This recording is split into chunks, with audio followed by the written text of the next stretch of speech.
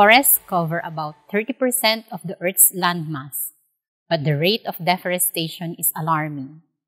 I am a forester and environmental planner, and it pains me that we have lost many of our plant species.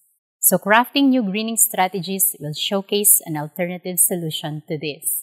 One of the Sustainable Development Goals of the 2030 Agenda for Sustainable Development is to promote the implementation of sustainable management of all types of forests and substantially increase afforestation and reforestation globally.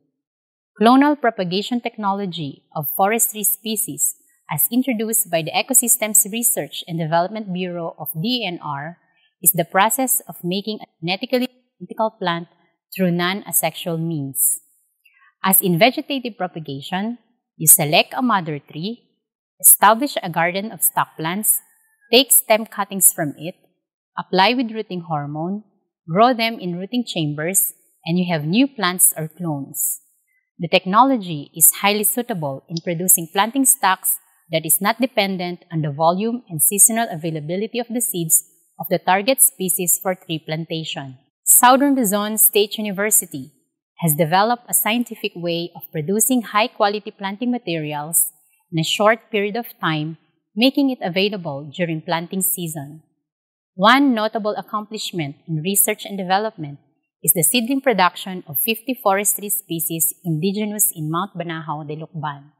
SLSU, in partnership with the DNR, has been an integral part in the National Greening Program Convergence Initiative for the production and delivery of seedlings through its hedge garden of native forestry species and clonal facilities for vegetative propagation. We engaged in several Memorandum of Agreements with DNR from 2012 to 2017 of more than 10 million worth of quality planting materials or 859,000 seedlings that were delivered to different municipalities of Quezon Province and other NGP sites in Bataan, Nueva Ecija, and Pangasinan.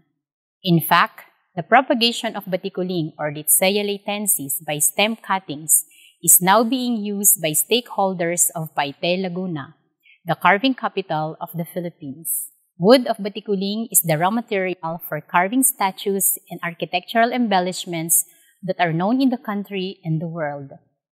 Unfortunately, baticuling is now a vulnerable Philippine tree species since wood supply is not abundant and overexploitation may have decreased it to a critical level. According to the mayor of Paite, the people must learn how to replace trees cut for wood carving with the hope of preventing the ecological and social tragedy posed by the industry.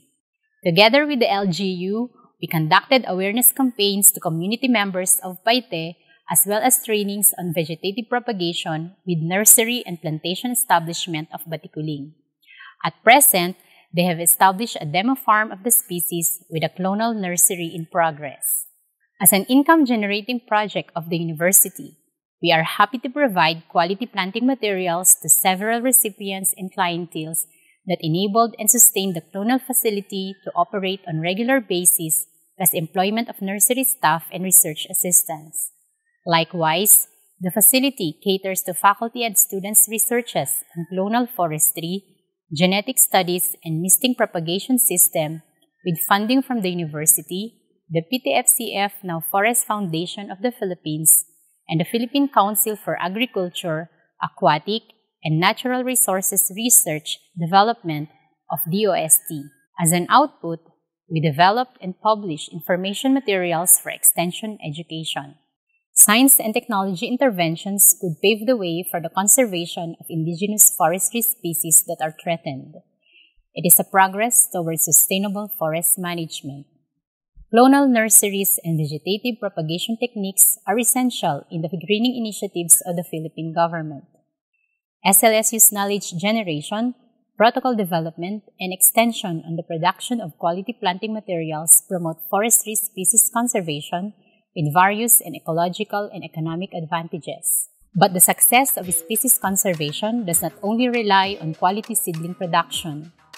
Let us also consider the local communities, including you, as stewards of our vulnerable ecosystem.